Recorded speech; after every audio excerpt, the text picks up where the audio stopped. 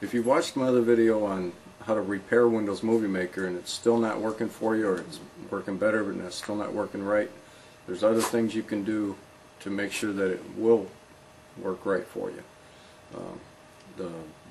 When you install other programs, DVD programs and burning programs, then they install codecs which share resources with Windows Movie Maker, and you really don't need those, and I'm going to show you how to turn them off in Windows Movie Maker, because sometimes those will cause a conflict. Make sure you have the latest drivers for your video and your audio, because that can make a big difference too. And if you know who your motherboard manufacturer is, or the model number of your computer or whatever, go to that website and download the latest drivers, and that might make a difference also. Okay, with Movie Maker open, I'm going to go up to the top, there are Tools, click Options at the bottom of the menu. That'll bring up your Options window. This is where you can choose your temporary folders, auto recovery. That means every 10 minutes it automatically saves. I usually set it to every 5 minutes. And every 5 minutes it saves a copy of what I'm doing, so if it crashes and I reopen Movie Maker right away, then it'll recognize the crash and it'll pick up where I left off. And temporary storage is the file it saves it in. You can change that anywhere you want. You're going to click on the Advanced tab at the top. There's your automatic default picture duration. When you add a picture, it's automatically 5 seconds long, whatever you want it. Your automatic transition duration.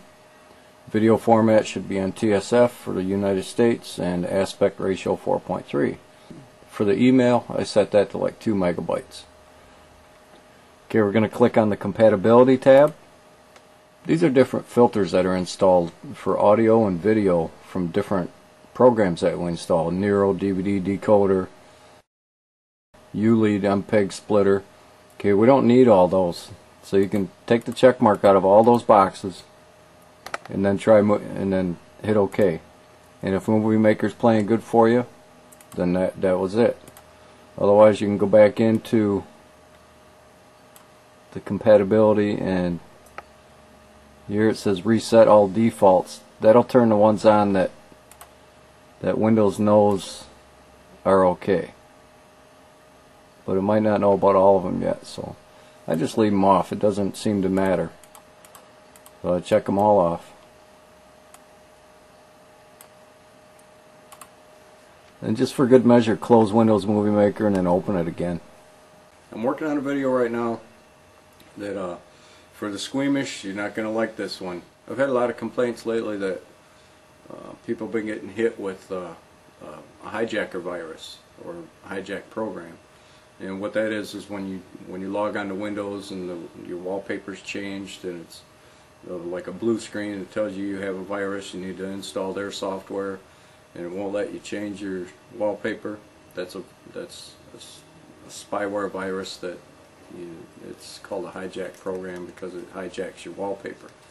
And the other part of that is when they hijack your default home page for Internet Explorer or Firefox, whatever.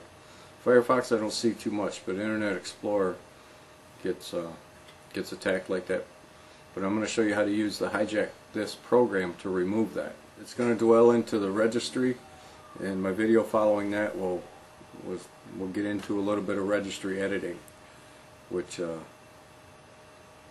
a little dangerous. You could kill your computer messing with the registry, but I'll show you how to do it as long as you follow along and don't get brave and do anything I didn't tell you to do. You'll be alright. We'll talk to you later.